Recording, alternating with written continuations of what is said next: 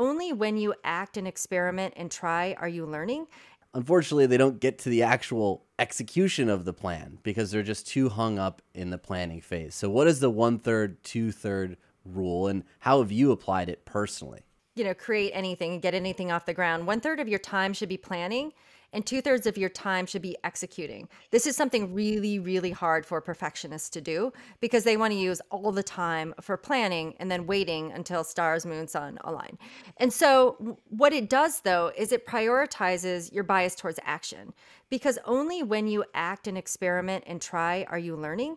And so, again, if we only have a finite amount of time to do whatever it is that we want to do, it should be executing and learning and growing and reiterating the process. So, for example, if you've got 3 weeks to plan for like a 5K, put your plan, yeah, of course, get something in thought, but really hit your feet to the road. Like that's where you're going to learn and grow.